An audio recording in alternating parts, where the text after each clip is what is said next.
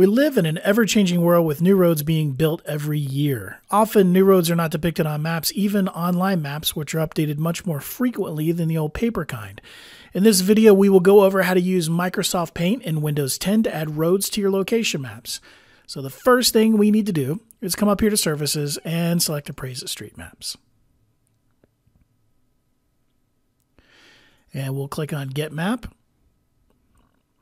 And here is our initial map that we're going to use. Now, the two roads that we need to add connect from here to here and from this point to this point.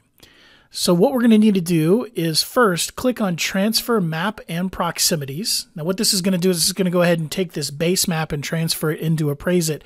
But the main thing it's going to do is it's also going to transfer those proximities. Now we're going to click on Copy to Clipboard. And we're done with the mapping program, so in order to avoid us accidentally transferring this base map back into Appraise-It later, we're going to go ahead and close the program. And we're going to come down here to the Cortana search area, and we're just going to simply type in Paint. The first thing that will come up might be paint.net, depending on if you have that installed or not, but we're going to be just using base Paint here, just the regular old Paint. So we'll select that. And then we are going to come up here to the paste icon and just select paste, or it's already selected as paste, so you can just click on that button. Now you'll notice that it's already highlighted where the image is, and we don't need this white area, so we're just going to go ahead and, since it's already highlighted, click on crop, and that will crop out that extra part that we don't need. Now we need to add the actual roads themselves. So we're going to be doing this with a brush. So I'm going to select brushes. And we're going to use the little pull down. We don't need to change any of the brushes, so we're just going to leave that the same. We're going to use the default one. We do need to change the size, so I'm going to use the little pull down here, and I'm going to select the largest size. And we also need to change the color. The color number 1 is already highlighted, but it's black. We want to change that to white. Now I can come down here and simply draw the roads as I need them. So we'll draw the one that's going to connect down here. And then we're going to draw the one that connects over here to this little corner. All right, that's all we need to do. Now, what we're going to need to do is we're going to need to click on Select. And what we could just click on Select, but then we would have to manually draw it out to do the highlighting. What we're actually going to do is use the pull down here and select all.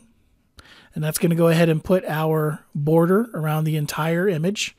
And then we are going to come over here and click on Copy. That's going to copy it back to the Windows clipboard so that we can add it into Appraise-It easily. So you notice we haven't had to do any opening and saving or any of that. We're just using the Windows clipboard. So I'm going to come back to Appraise-It, go to Contents, come down here to Mapping and Sketch Addenda, and select my location map.